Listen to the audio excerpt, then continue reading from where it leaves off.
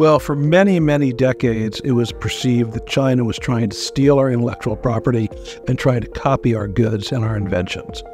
More recently, they've taken a page out of our playbook and are copying the genius of our founders to create a strong IP system within China. As a matter of fact, some would say that it's easier to get patents for certain types of inventions in China and the EU than it is in the United States. And that just doesn't seem consistent with the vision of our founders. What we need to do is get back to having a strong, predictable, stable patent system in the United States so that we can attract that investment back to the small inventor, the small businesses, those folks who are bringing forward new disruptive technologies so we can continue to compete with China and lead in innovation.